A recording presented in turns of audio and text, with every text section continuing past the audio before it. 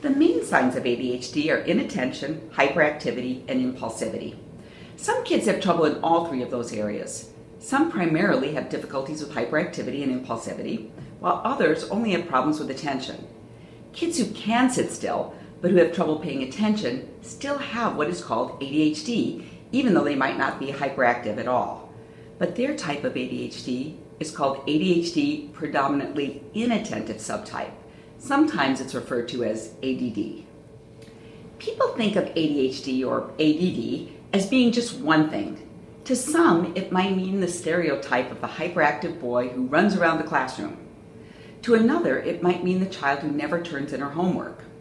No two kids with ADHD are exactly alike. Their symptoms can vary in type and severity. For instance, one child with hyperactivity might have real difficulty staying seated during meal times. Another might have difficulty controlling his impulses, which can mean grabbing a toy out of another child's hand or acting aggressively.